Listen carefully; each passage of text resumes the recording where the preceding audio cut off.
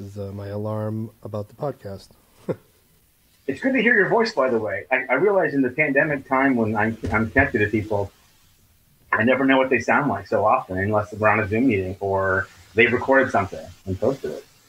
Yeah, well, that was the thing. I've been wanting to start a podcast for years, and I had tried to do it off and on, but initially the infrastructure wasn't really in place. I'm more of a services guy. If the service is there, I'll use it, but I'm not going to go in and build a server and create an algorithm to host my podcast. Like YouTube started, I started using YouTube. And then as soon as the service Anchor started, I'm like, okay, now it's time for me to do my podcast. So they're basically the YouTube of podcasting. And it sort of kept me from going insane during the pandemic, because if there's one thing I love, it's talking to creative people about how productive they're being or not being and why and what their process looks like. It's the only reason I live in New York City is because of all the film festivals and the art gallery openings and the poetry readings. There's always an opportunity to have these conversations, but except for this year. It's been completely just shut down. Well, I've got a little New York over my shoulder. I haven't hung it up yet. I just dug it out over the weekend. It's a Subway Series poster that when I was in New York for the Subway Series and I was staying with a friend in Queens, I went by this shop and there was a giant poster in the window. I mean, like full size, like 6 foot tall, like this huge poster. And I went inside and I said to the guy, "Hey, I want that." He's like, "You and everyone else in New York."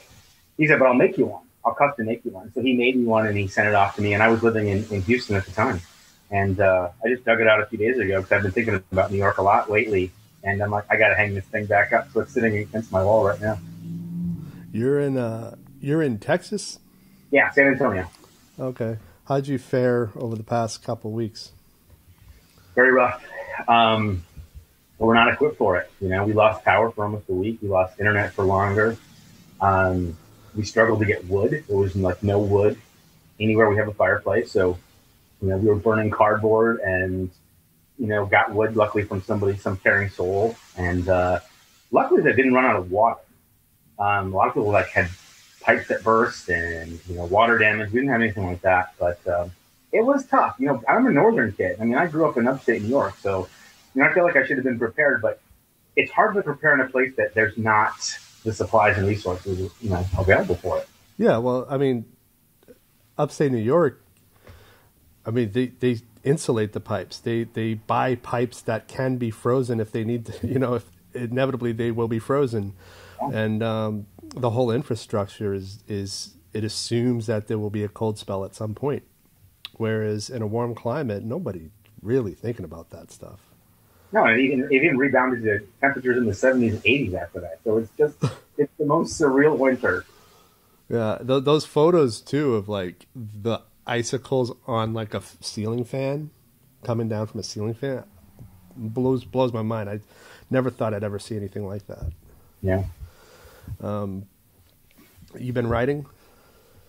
I've been writing a lot, actually. This has been a really prolific time for me. I mean, in fact, I'm amazed that when the pandemic started, I have a good friend who we talked about how we're going to approach the pandemic writing-wise, and she and I both joined a Zoom meetup or a Zoom workshop, I guess, with this writer out of Texas who does a lot of horror writing named Tom Vaughn.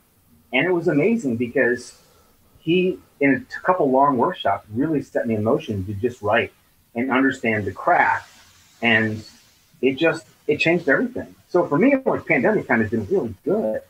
It's been extremely good. I've written more and more variety of things than ever before. Yeah, I feel like the same way. Like, I've always been a person who, I always wanted the time. I always felt like the times were moving quicker than me.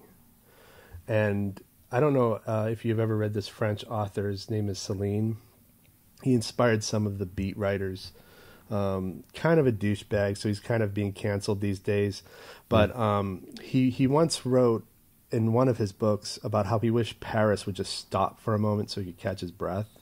And I always felt like that about the world. I'm like, I have all these ideas, but just the times are moving too quick for me to really get them down. And then so this year I just finally did it. I just tackled all of these projects I've been waiting 20 years to tackle, like big projects too. Like I've always wanted to write this 3-season series, 10 episodes per season. It's a limited run, doesn't go beyond 3 seasons. I never had the time to write anything like that. I finally tackled that. I tackled all these screenplays about growing up that I wanted to write. And because 2020 really allowed me room to move from one headspace to the other without really having to think much about, commuting to some client or something like that. Like, there were no clients. All my clients moved to either Florida or Texas. Because that's what rich people do in times like this. And so, okay, there's no clients. I don't have to worry about going into a headspace only to have to come out of it again to work. So I very casually just moved from one project to the other, and I was just so busy. And I found that a lot of the artists I brought on this year are kind of saying the same thing for the most part, that this year they've been the most productive they've ever been. I think for me, and maybe for you as well, like, there is freedom in shifting focus. There's a lot of freedom in not having to bring something fully to fruition or hit a deadline or get to the finish line. So you can take it as far as you want. And at the same time, it's allowed me, kind of like you, like, to jump into something I've wanted to do for a while and just seize it and know that I don't have to take it to the point of, say, a fully finished script or even a full finished synopsis. It could just be a log line. It could just be the log line and synopsis. It could just be a short story. And I think that's the thing I've made the most peace in the last year in my writing, is that everything is just a pebble to push up a hill. And I have lots of pebbles. We all have lots of pebbles we're pushing up the hill. And I don't say a rock or a boulder. I'm talking about just pebbles and being comfortable with just keeping the progress going, because that pebble is going to, take me to some other place. Like, for example, last week, I was just compelled to tell this story that is a real story. It's a true story, and it's happened in my life, and I'm part of the story. But somehow watching something on TV made me think, I have to write this. And I just let it brood, and it brewed, and it brewed, and the next morning, I do dishes by hand. I have a dishwasher, but I do dishes by hand. Yeah. Because it gives me time to think. I'm washing dishes by hand. I put them in the dishwasher to rinse. And as I'm washing dishes one morning, Friday or Saturday morning, the story is like yelling in my head, just writing. And so I sat down and wrote the log line. And by the end of the day, I had a 772 word synopsis. And that story was really just in my head for the last 24 hours before that. But I told myself, I don't have to do the synopsis. I could just write the log line. Or I don't have to write the script. I could just do the synopsis. But I think there's a power and peace for me in knowing that I could just create something, just get something done, and see how much stamina I have or how much focus I have on that. And then when I hit a point where I feel like I'm done for the moment, set it aside. Yeah, I love that dishwashing idea too, because that's something. I was a writing tutor some years back when I went back to school. The college put me in sort of the tutoring department, and one of the recommendations I always made to students after they've read a book and then they got to write a response to it, take a break, do the dishes, or go for a walk, or take a shower and think about it first. And the feedback I got from students was they were amazed at that advice, because they hadn't considered allowing themselves time. They thought they had to do it immediately before they forgot. I'm like, no, take the time. If you have a dishwasher, don't use it. Just do it in the sink. I swear it works. It works at an academic level, and it works at a creative level, to just take the time to think about it before you sit down to actually work on it. And so just hearing that, like, it's so clear that you've been around the block that you've figured this out. You figured out this. It's almost like it's a secret that I think people, if they stick with it long enough, they'll figure it out. That these chores are actually a good thing for the creative spirit. Well, you step back and you realize that because it doesn't have to be done today, and you're not really on a deadline. Unless somebody hired you and paying you and saying, I need, 30 pages by, the 30 days. What I keep learning is, like, attend these Zoom meetings and these webinars, is set a course that maybe is 5 years long. Like, think about 5 years for your script. And when you think about 5 years for your script, it's not to procrastinate on starting. It's to really enjoy the journey and enjoy where it takes you, because it could start as a TV show. In your case, you're talking about writing a series a few moments ago. Like, it could start as a TV show and then become something else, or it could start as a movie and become a TV show. It could start as a TV show and become a book. Yeah. I mean, the idea is that we don't know, where it's going to take us. And I got a great lesson in LA. When I was in LA, I got to go to the screening of Downsizing, the Alexander Payne film, and it was amazing to have read his book about his filmmaking career and to have read the chapter where he talked about downsizing being shelved. Meaning, like, before it was released or before it was made, they had already had it in development for years. And so I think by the time that it came out, 10 years had passed. And so when you read stories like that as a writer, you realize even people at the top of their game, even directors and writers at the top of their game, understand that things go a certain way. You might put years into something, it doesn't work out. You might put years into something, it gets shot and never gets distributed, or it gets into 6 episodes of a series being shot and then being shelved by a network. So you can't bank on the things that you're doing, but you also can't let it stop you from continuing. You just got to keep forging ahead, because you don't know what magic you're creating. You just got to keep creating. Yeah, you know what blew my mind initially? I exited film school around 2001, and I would hear about how these big popular movies they were like A-list movies in like the late 90s, early 2000s. And then I'd hear people say, "Oh, I remember when that script was introduced in the 80s." I'm like, it took that long? Just the timeline blows my mind, because there were movies from that era too, where like their scripts were introduced when I was still a baby. And it just, they get bought, but then they get shelved, and then somebody will consider it, and they're like, nah, I'll shelve it again. And then somebody will develop it and invest in the development of it, and then they'll shelve it again. And it's such a weird process. It's like a long-term relationship. Yeah. You're going to collaborate with somebody, whether it's a co-writer or you're talking about casting. It's casting, actors. I always think this business is a long-term relationship. Who are you willing to spend the next 5 or 10 years with? And that's the same about your script. Like, are you willing to spend 5 years on the script? And when I tell people that, I have people at my level, I network horizontally like you're supposed to, and I talk to people about the things I learn and share what I'm learning.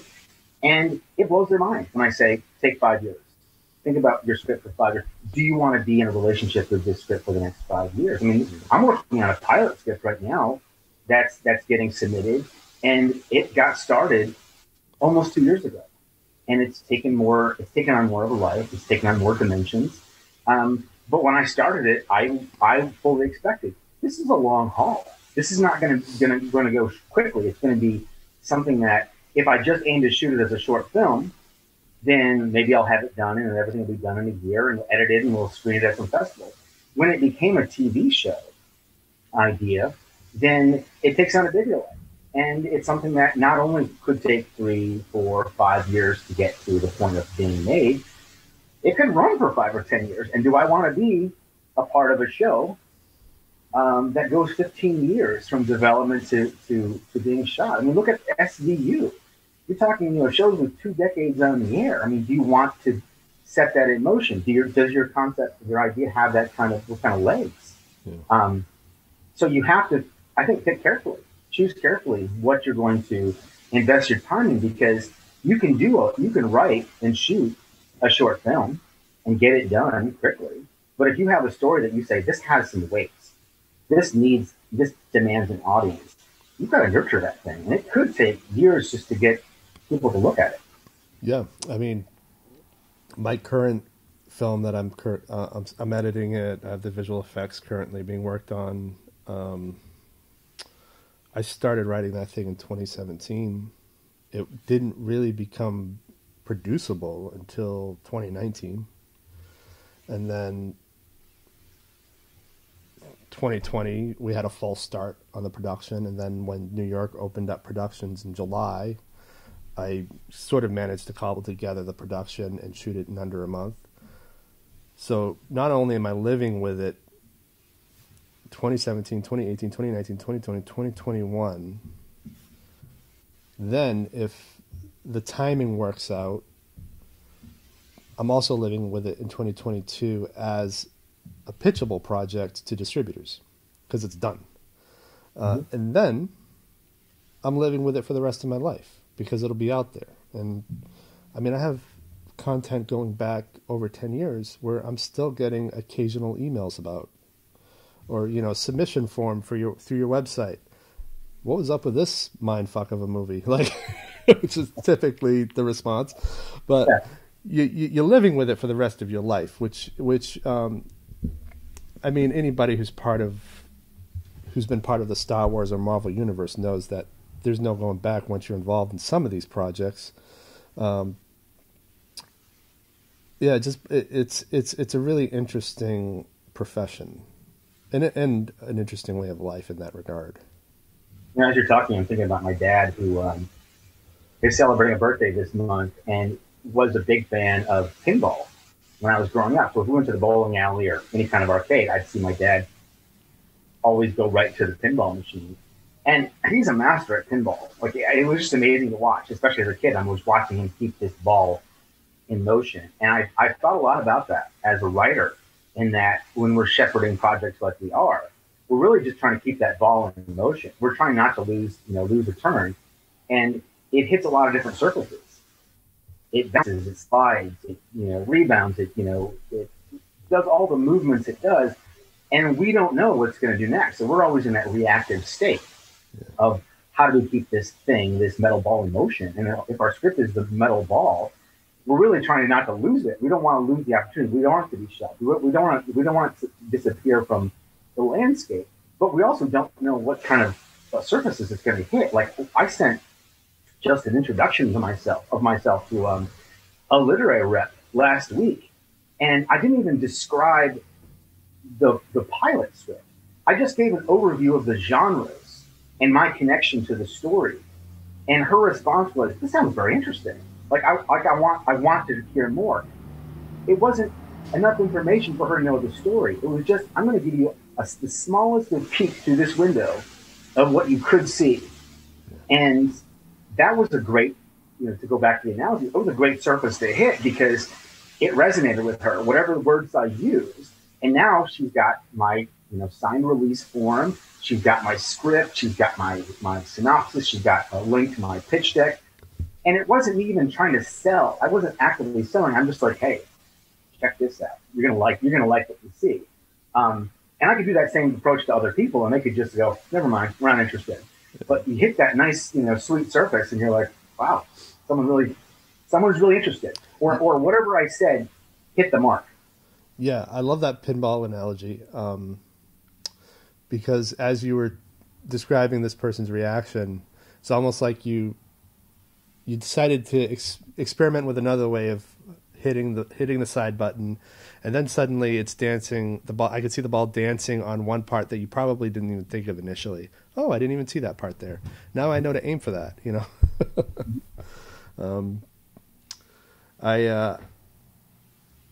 I loved what you were writing about mentorship. That's not something that I think is discussed enough in this industry. For those of you listening, we initially connected on Twitter. I don't remember how. Probably writing stuff, right? Yeah, writing stuff. And so you're very active. You're very good at Twitter. You're much better than I am. It's taken time. It's taken more than 10 years to get to a point where I feel slightly competent. I mean, it's been a lot of practice. I've come and gone so many times. I don't even, I can't even tell you, but I've only had one other guest on here who had talked about mentorship in the arts, and I think it's different with every medium, but film, I think for the most part, is lacking, because there's this problem I noticed when I went to film school is everybody who could potentially have been a mentor saw up-and-coming students as potential threats. So we had this, I went through a very technical program in Vancouver where, you took a course in directing, you took a course in editing, and you just kind of touched upon a little bit every component of filmmaking. And I remember the guy in charge of directing and teaching us the basics of how to be directors, he was just threatened. He was threatened by the idea of vision, and by the idea of us having we're coming in with these ideas of these projects we want to do after film school. And the moment he got offered a directing gig overseas, he was out. He was out in the middle of our first semester. He's like, goodbye. And it's just like that. And that seems to have been the type of person I've encountered the most, which is weird, because you'd think that they would have noticed the baby boomers kind of got it right in that regard. The way Lucas and Spielberg worked together, the way Coppola mentored Lucas at one point. I don't see that in the generations from the late 80s on. It's all everybody looking at one another as competition. And I don't know how to change an entire industry, especially one that I don't consider myself a part of. I've always done everything independently of that system. But how do you bring mentorship into something like that when you have all these weird factors that doesn't exist in most other areas? Like you have agents and managers and executives, and they're all feeding this thing that doesn't really allow the idea of mentorship to become a normal part of the process. Well, I hope that makes sense. Well, it does make sense, because you're making me think of this, Eric, and that is social media tends to promote outcomes. Like it tends to be the platform for outcomes. We want to see the finished results. We want to see the trailer. We want to see the link to the finished film, or we want to know where we can find it on TV or on streaming service. We want to see, even an earlier situation, we want to see that for an actor, you booked the role. So those are the outcomes. What people tend to resist, I think, when it comes to mentorship is letting us see how the sausage gets made. Like letting us know that it's a journey. We see all the inner workings of the pinball machine. We can see how, for the most part, we can see how all the service areas come together and what happens. But I think with social media, like I see it as an opportunity to be very transparent about thanking people who are helping me, thanking groups that provide me with resources, because I want people to know this is a journey. I'm not showing you an outcome. I'm saying I submitted for a fellowship. I submitted to be a part of a retreat. I submitted my script. Love your cat, by the way. What a kitty. She's playful right now. Making a difference. But I love the idea of normalizing that I'm on a journey. So I want people to see that there's rejection. I want people to see that I took this lesson from somebody. I want people to see that somebody tagged me in a post that led to me getting a paid writing gig, and it might be just writing corporate script, but it's a part of the journey. And I think normalizing that as a creative is important. It's not about the flash. It's not about, hey, look at me, I did something great. It's about I'm putting in the work, and there's a lot of work to be put in, and there's going to be some failures, and that's okay. And I don't know that social media is set up for that.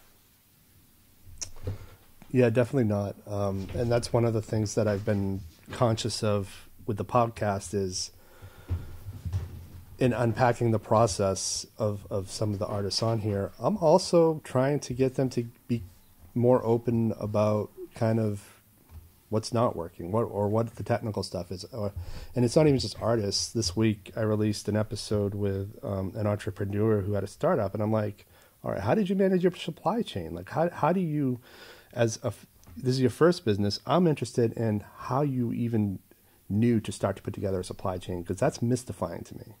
And that's usually something most people would keep under the hood. Like, oh, that's my talent, and I only sell that talent to the investors, and that's for them to know. But that's one of the reasons I wanted this podcast, is I do want to kind of demystify the process of just being able to sustain a creative life, and maybe inspire mentorship, because I don't think that's the way the arts are taught these days really work. It's just it creates too many insulated bubbles, I guess. Well, I do see a lot of the aggressive side of it, where people are proactively, aggressively wanting to enlist students, followers. This is the way to write a script, right? And I'm not saying that, there's not good resources for that, but there is a percentage of people, and it comes in all parts of the industry, of people who kind of get that authoritarian type of approach, like, I have all the answers, you need to listen to me. And I think that, that's counterproductive too. Yeah. But everyone says that it's really about creating relationships, and mentorship is no different. Like, you're trying to identify who is the right mentor for you. So you have to kind of try on a lot of different outfits and see which one fits. And not everyone's going to fit. You're not going to have alignment with everybody, but you are going to find people eventually that speak to you in a way that you listen and you take action on the things they say, and you respect that, and you give back to that, and you acknowledge that, you honor that in some way. Maybe it's a shout out on social media and thanking them. Maybe it's referring other people to that, or maybe it's sharing the things that they share, by showing that you take them and what they offer seriously. But it's got to feel like what they're offering you has value beyond just you as thinking of it transactionally. I don't mean value like you took the idea and you suddenly made $1 million. I mean, like, there's an ongoing sense of you're growing from this person, you're learning from this person, and it may seep into your personal life. It may go beyond your professional life and seep into how you conduct yourself in your personal life, how you mentor other people even. There's kind of this cyclical type of approach, and that to me is when mentorship works best. When they inspire me, when my mentors inspire me to want to inspire other people, it's the pay it forward thinking, and then I feel really good because I'm like, I just learned this really cool chunk of stuff. I have to tell other people about it. I want to let them know, because I don't want them to do the same frustrating thing that I did, what to do next. I want to take that information, that perspective, and go, here, I'm just going to give it to you. You don't have to use it, but if you use it, let me know how it works for you. Let me know, and then I'll let this other person know, and we can all kind of share in that knowledge. Yeah. Hey, yeah, I love that. Have you ever heard the term lifelong learner? Yes. I always see myself as that, and I think that could be the healthiest way for people to think about this life. If you adopt a lifelong learning philosophy, it's healthier than just focusing in on the successes, on the results, or as you say, the outcomes. Well, things change too. I mean, the thing is, if you stop at some point when you're 25 or 35 or 45 or 55, you stop attempting to learn, you forget that things around you are changing, and you've got to change with them. You've got to, it's as simple as, like, we don't use black and white headshots anymore. If you're still using black and white headshots, you've missed the cue, and it's been a pretty big cue. Yeah. And I think this could be what saves social media, to be honest, is finding a way to integrate that into the normalities and the expectations. Is what did I learn this week? Rather than what did I achieve this week. I like that. Yeah. So you have a lot of acting credits too, I saw. 45. Yeah, I have done a lot of acting. I've done a lot of commercials. I've done some, short films and TV appearances. things like that. And what's funny is I think my acting was driven by a need for attention. Like I look at that now clearly. And I think my acting was really fueled by, look at me, I want people to see me. And part of it comes from being in a large family. Like I grew up in a large family. I have on my mom's side alone, like almost 60 first cousins. Are you a My middle mom, child? what's that? Are you a middle child? I am the second oldest of five. But that's a That's the whole other problem. story. I was raised with four siblings, but I've got half siblings that go beyond the number of 20. So like I just connected to half the world, I feel like, some days. Yeah. So there was that need for attention, I think. And I look at that now as a writer and think, yeah, I was definitely raising my hand like pick me, pick me, pick me. And now as a writer, with more of my focus on writing, I really want the story to come first. I want the focus to be on the words, on the story, on the characters, which is why in social media in the last year since the pandemic started, I post very few photos. I post very few like actual photos of myself in real times. I posted one recently. I may have posted a couple before that in the last several months of 2020. I posted a few in a mask, things like that. But most of my focus is this is my log line, or this is a photo I took that conveys a certain message, or this is a graphic design I created to promote myself as a writer. So I feel like the work, for the first time in my life, I can say thanks to the pandemic, the work comes first. Like I am just a vessel for that work. And I don't need to put my face on social media. I don't need to be actively posting everything that I'm doing because I really want to focus on what's the message in my content? What am I trying to say with it? And my face doesn't do that. My words do that, but posting a picture of myself doesn't do that. Is there a noticeable difference in the feedback that you would get though between posting posting a picture of you versus posting an update about your work? Like the posting content that's obviously from the self versus posting content that's just about the work, I guess. If that makes any kind of sense. I think from my point of view, I feel like people don't necessarily follow what I'm posting. Like it's a little more abstract. Because as I said before, like you could post the outcome. Like I could post a movie poster and people would get the movie poster. Like if I post something that's sort of easily digestible, they get it. If I post something that's more than the mechanics of writing and coming up with a script and writing a log line, I don't think most of my followers understand that. I think the general public that I'm connected to, friends and family and acquaintances, I don't think they understand that process. It'd be like taking you into a factory where they make Nerf balls and going, hey, here's the process of making Nerf balls. Nobody cares. We want to play with the Nerf ball. We want to shoot the Nerf gun.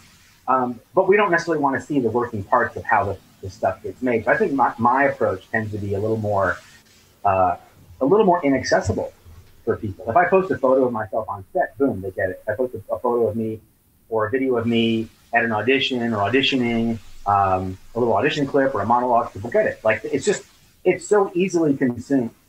But that's not my approach anymore. Like I feel like abandoning that approach and making it more about what's coming from within probably makes it a little harder for people to follow me because they don't always know what kind of conversation I'm trying to have.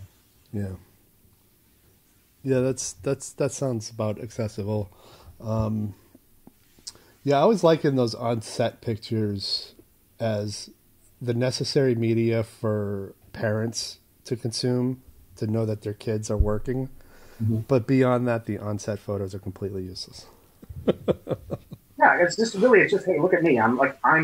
I think it's all of it is basically like it's justification for your choices, right? Like, see, this is proof that I can justify my choices to be an actor because there's a picture of me on set, or here's me auditioning. And I'm not saying that it's about vanity. I guess what I'm saying is like we're all trying to be relevant. We're all trying to make our choices seem relevant. So if you're acting, you want people to know that you're getting something, that something's happening for you. So you blow it up. It's got to be on every social media platform. You've got to keep people engaged and interested. I think as a writer, it's weirder to do that because the visual thing isn't there. I mean, we are shifting that though, because like there's certain Twitter accounts, for example, that say, "Show me the first page of your script," or "Show me the page where you introduce your characters." Share a screenshot, and what they're trying to do is make it visual, make what we do as writers visual before it gets shot, because it's just a script, right? It's words on a page. It's just a blueprint for what we're going to shoot eventually. Yeah.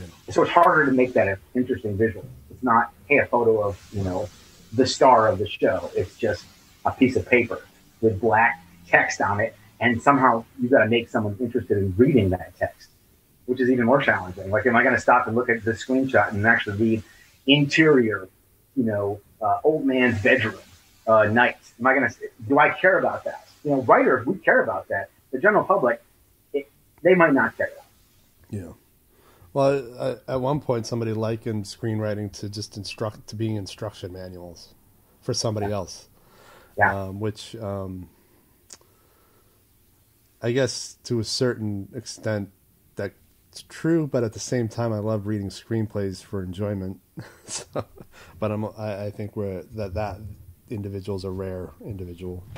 Well, it's not a story like a short story is, or like a book is. Like, you have to stop and recognize that you're reading an assembly of parts. Yeah. Like it is an instruction manual in the sense of, like, you're reading like your car's manual and seeing how all the parts come together and all that. But you and I and people like us, like, we're sophisticated enough to pick up that script and to read it and to get the fact that all those working parts are coming together. We see the visuals. We understand what certain things mean. We know the simplicity of interior versus exterior, morning versus night, like all that stuff we grasp. And then in the action, we read the action and think, ooh, what are they showing us? What does this reveal? Or how might this get shot in the show? So for us, it's like, I consider it kind of a wonderland to read someone else's script. It doesn't matter how good or bad it is. Like, I just consider it a wonderland of, I can hear what the writer was thinking with every word. Yeah. This is making me want to sit down and write, which is a good indicator. Good. I love following Kevin Smith's sort of career as a writer, because he's very proactive about disclosing what he learns and when.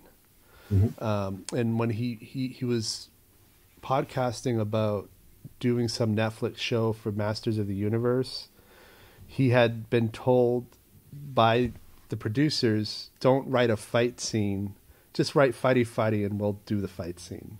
And so he just writes fighty. And I'm like, that and all these years he just learned how to do that. And I love stuff like that, where somebody experienced can come out of the woodwork and say, I've been in this thing for this long. Here's what I just learned that other people are doing. I'm thinking of that now for some reason, because we're talking about the script as a set of instructions. His instruction was, this is essentially a fight scene. I don't care about the details. Do whatever you want. Yeah, that's brilliant. That's genuinely brilliant, because someone's figured out a way to make this easier. That you're going to go to a person who knows how to do this, and the execution is going to top whatever's in the script. Yeah. Unless you know how to put it all into words, to turn the visual into words, don't even bother. Let yourself be guided by somebody who's made the mistake of trying too hard to work too hard in a certain area, and just figure out how to problem solve based on what they did. By the way, I ran into Kevin Smith when I was living in Culver City, and I was just down the street from Sony Pictures, and I was at the gas station right across from Sony on Culver Boulevard. It was the gas station I always went to, and I'm standing there like filling the tank, and I see this like guy, and like you catch something out of the corner of your eye that seems odd, like odd behavior. It was this guy running from the back of the building where there's a car wash, and he's running out like through landscaping. He's like jumping over like a bush or something. And I look over, and it's this guy in a hockey jersey. I'm like, that's weird. And I didn't fully look at who it was, but he goes in the store, and I go inside to grab some stuff to drink. And I'm standing at the back of the line, and I see in the front of the line is the same guy with a hockey jersey that says his name on the back, and I know it's Kevin Smith. And so the whole time I'm standing there, and I'm watching him like pay for his stuff, and I'm like, he's gonna pass by me because I'm at the back of the line, and he's gonna pass by me on the way out the door. And I love Kevin Smith's work, and his podcast is awesome, and all these things I know about him. My head's going, what do I do? So the thing I figured out is I need to say something to him. But then I'm like, what do I call him? Like, do I call him Mr. Smith? Do I call him Kevin like I know him? And so he turns around, he comes through the line. He sees me obviously looking at him. He makes eye contact with me. And now I'm stuck. What do I say? And I can't think of what to say. He says, hey, how are you doing? And I'm like, I'm good. And that's it. And he walked out, and I thought, it's weird. Like, I'm not generally starstruck, but I like him and I appreciate his work. And he was working across the street directing an episode of The Goldberg for ABC, which I later watched. But it was such a funny encounter. And I realized, like, even as a writer and as an actor, like, sometimes that's going to happen. You're going to run into somebody that you have this great appreciation for, and there's going to be that moment. And I just wasn't prepared for it. And it still comes to mind this day, and it cracks me up. Yeah, I tend to suffer from a condition where I don't ever recognize them until like 3 days later. And in Manhattan, it happens all the time, like at least once a month. I'll see somebody, and it won't register until a couple of days later. Oh, wait a minute, that was Anna Kendrick or Sam Jackson. How the fuck did I miss Sam Jackson? Mm-hmm. But I did. I've actually missed him 3 times. That happened to me on the hike. One of my last hikes when I was in LA. My last hikes, or actually the last hike I did, to the Hollywood sign, and I did the hike where you go behind the sign. Yeah, I've done that. So you've done that, right? Yeah. So you know, like, there's a part where you're coming back down, and there's like sort of a nice top to the hill where there's real rough terrain, and I'm walking down, and I'm exhausted, and I finished my water's basically turned warm at that point. And it's only April, but my water bottle is now solidly warm. And there's a guy approaching me with 2 other people with him, and he's walking towards me, and I'm just weary with the heat and exhaustion. And he says hello to me, and I'm like, damn, this guy looks familiar. And I'm like, I know him. I couldn't figure out who it was. And I'm about 30 feet past him, and I turn around and look back at him. I'm like, oh shit, that's Shamar Moore from Criminal Minds. Like, how did I not know his face? But in my exhaustion, like, I just did, and I was thinking I would have said something like, hey, Shamar, what's going on? Or enjoy the hike, Shamar. But he probably looked at me like, oh, here's somebody who doesn't have a clue who I am. Because my face was totally blank. I had no reaction. I'm like, this is another hiker. One more hiker going to the sign. Yeah, I think on that hike I wouldn't have even cared. I was so thirsty by the time I got to the top. And there's nothing up there, and it's Mount Lee is really, really dusty, and then you got to work your way all the way back down. They should install water fountains up there, but telling LA to do anything, or sell water along the way. You station people up and down. Yeah, could make a killing. It was brutal. Like, I felt myself, and I'd hiked before, but with more people around, it felt like I was energized. Like, with more people going up, some of the main trails, but going up the back way was kind of isolating. There was very few people I saw. I was hiking by myself. Were you on the fire road? The road, so because I know there's like a paved fire road. No, it was like it came from the trail I got on. It came from like one of the neighborhoods in the hills. Like, I remember because I actually walked. Not only did I hike to the sign, I walked from my apartment in Studio City. Oh, so like, wow. there was a 2-mile initial walk, and then I did the hike, and I was like, when I left, I was like, I feel great. And when I came back down, I was like, my legs don't want to work. Like, now I'm going to try to catch the bus. I'm going to get back down to Ventura, and I'm going to try to catch the bus home. And I waited for the bus, and the buses came, and I'm like, I guess I'm walking home. It was really exhausting. When I first went out there, it was June of 2009. Might have been 2008, actually. I underestimated big time how big LA is. My perspective is New York City. Everything's walkable for the most part. And so I was staying near Miracle Mile, which is, I guess, Beverly Hills. And I would walk all the way to Hollywood Boulevard from there. and then I would walk into the hills, and then I'd walk back, and it was brutal. And I mean, that's a lot of miles in the heat without no cloud cover whatsoever. So it's desert sun. So people look at you weird, by the way, if you do a lot of walking in LA, like with a backpack. Because I think most of the time, I think people thought I was a homeless guy because I was, my long hair and my backpack is on, and I'm wearing my sneakers and jeans and flannel, and I got a lot of looks. And then, of course, people thought I was carrying drugs most of the time. I get random people, but I did the walk from I sometimes did the walk from Culver City to Wilshire to go over to the SAG-AFTRA headquarters to do workshops, and that's a walk too. That's like 2 or 3 mile walk through through a hilly area. But I like walking. Like I traveled all over LA. I would take the bus. I would take the train. I would use, I would drive when I had a car. I would take when I didn't have a car. I would use a Lyft or an Uber. I loved exploring LA, and I found like when I didn't have a car in LA was when I loved LA the most because I got to know every part of that city, and we're talking like from downtown to to the valley. I got to know all of it because I wanted to explore. When I was in Culver City, I just sort of stayed in Culver City, and I was sort of like, this is my neighborhood, and I live close to Sony, and I'm walking distance from downtown. But to me, like the joy of that city is like, you got to get out, you got to see what things are. I was at the one of the malls in the valley, and I started striking up a conversation with a guy I knew who he was. I recognized his face, but we never exchanged names or anything. And it was Ed Begley Jr., and he's at a C's candy store in the mall. And that to me was part of the LA life, was that you're just going to cross paths with people. I worked at a restaurant where I held the door open for Bill Hader. And he said, thanks, bud.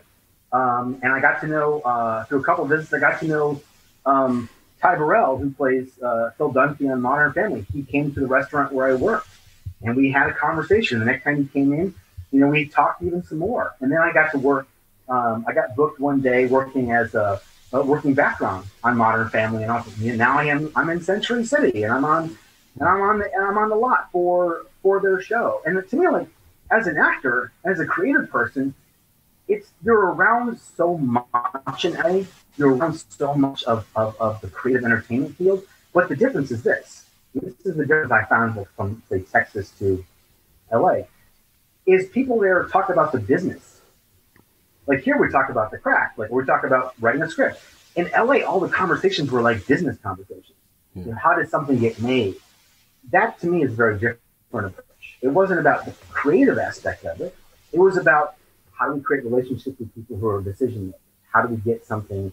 How do we get this script pitched? How do I get myself representation from a competitive agent or a manager? And so to me, like it was like putting your big boy pants on and thinking like this is the big show. This is the real deal. And I'm coming from a much smaller regional market where we just talked about what roles we wanted to do. How do we get the next role? What did you find that there's? I've always wondered about like so much of the independent cinema, like the really independent cinema. I never see it out of LA.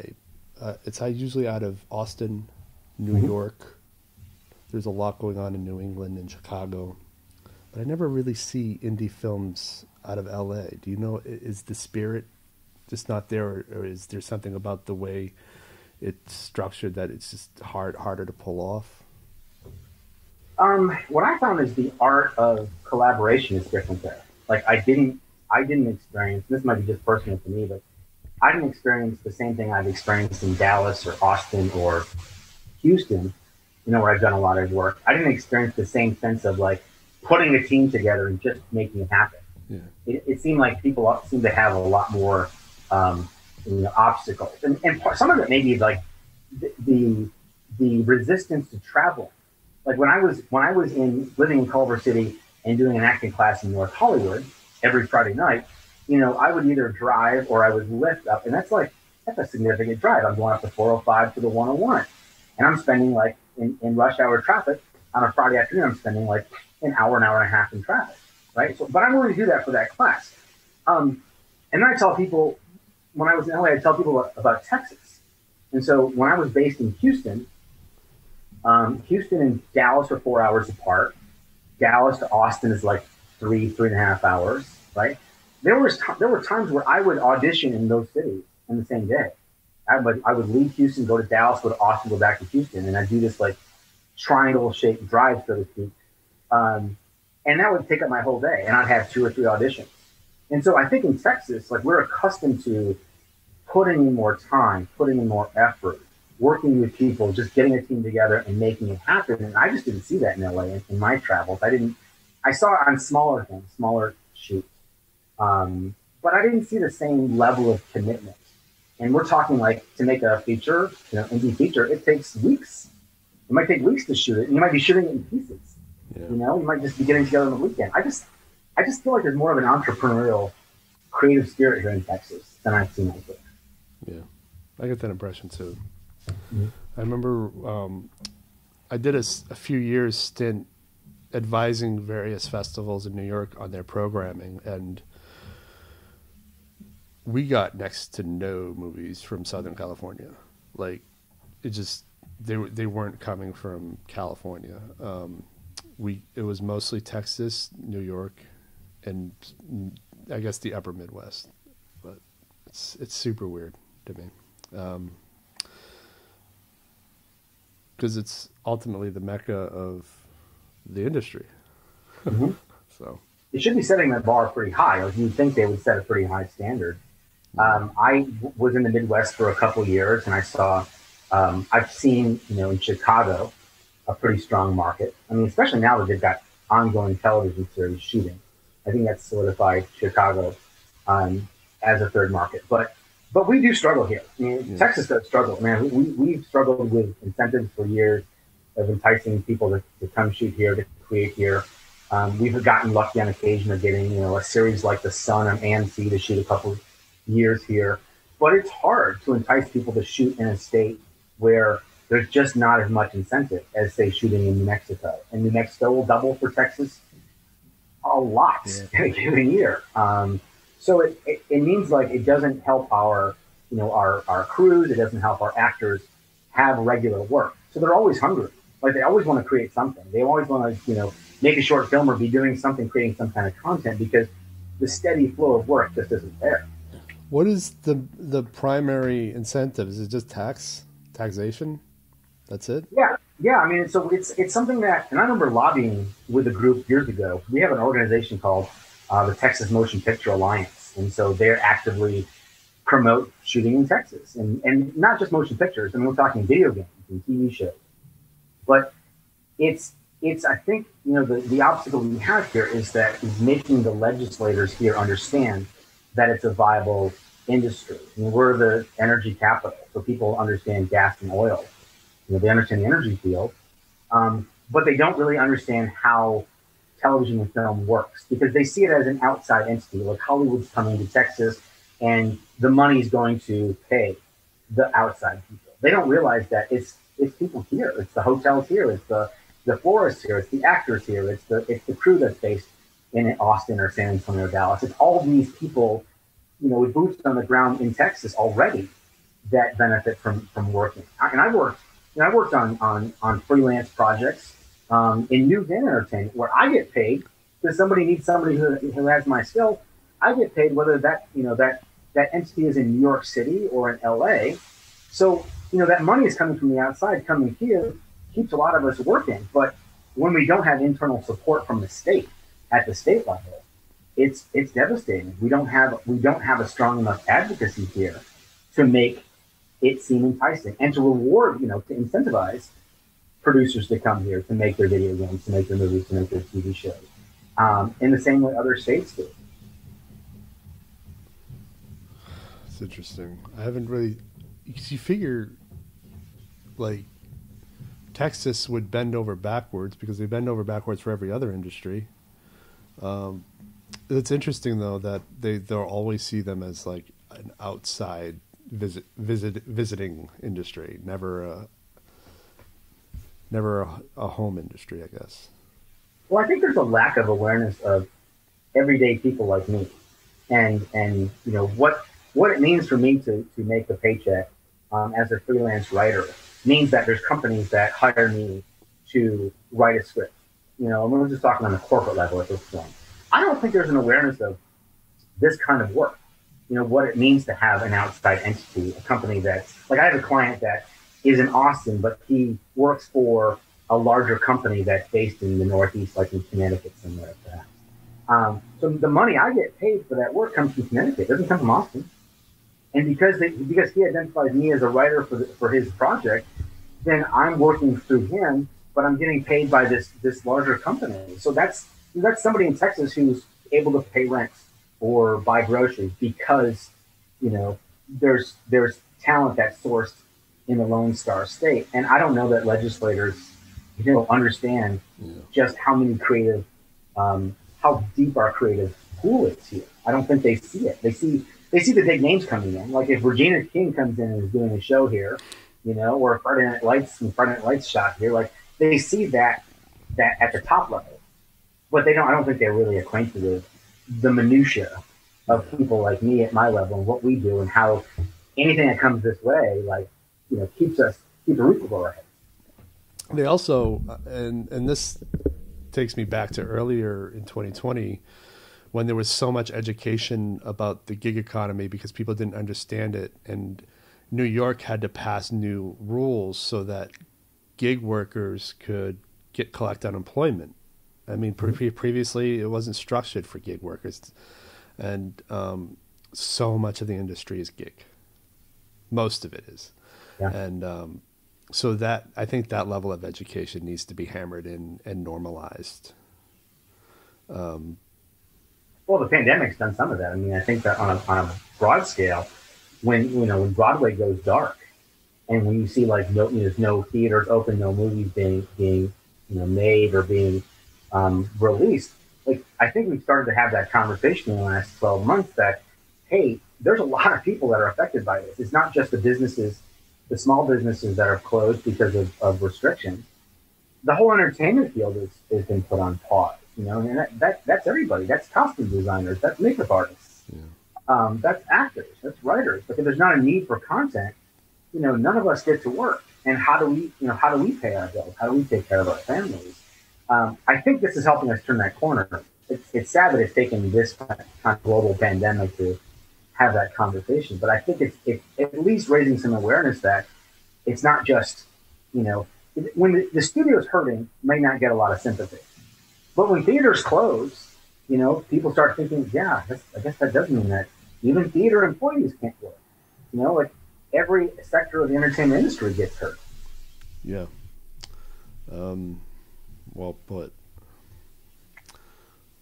This has been I think this has been one of my favorite episodes in a long time. I felt very natural having this. I really appreciated this conversation a lot. I have this April's National Poetry Month, so I'm featuring all writers from different genres, different mediums. So I was thinking about holding this over for that, so we can have screenwriting representation. And I love it. That sounds like a great idea. Yeah, I felt like this was a good vibe, and we kind of have similar views on things. So, which is an impression I kind of got through Twitter as well. I've kind of cleaned up my Twitter approach too, because I let some of my fired up side take the focus for a while, like during the election year, and I found myself, it exhausted my energy.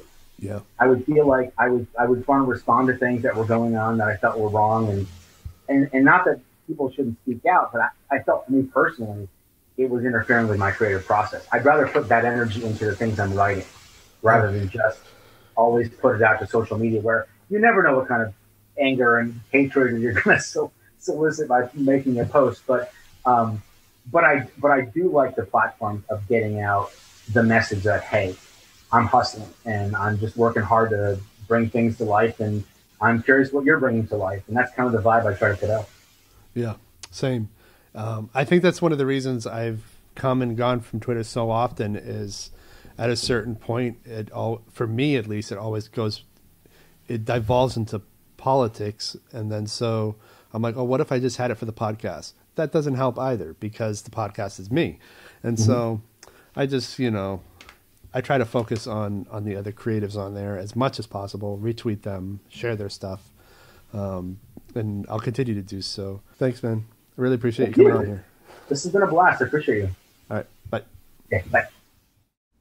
Hey, everyone. Thanks for visiting my YouTube channel. Don't forget to subscribe and hit that bell notification.